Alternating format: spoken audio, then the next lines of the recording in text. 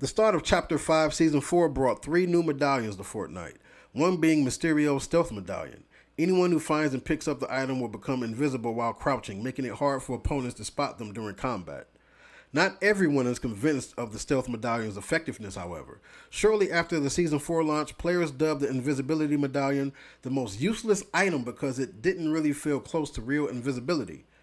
The community continues to debate its usefulness, but one person has confirmed the medallion does come in handy from time to time. A Redditor shared gameplay footage of themselves running from someone with War Machine's auto-turret equipped, and you know the auto-turret can automatically lock on to enemies and fire on sight. But when the Reddit user rounded a corner and used Mysterio's Stealth Medallion, not even the turret could spot them. The enemy walked right past the invisible player, and the War Machine turret is what seemed to be useless in that moment.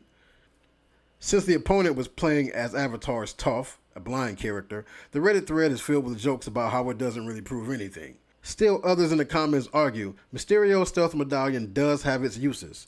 One person noted that it's good for rebooting teammates and squads, since some players have started crouching while invisible on top of the reboot van.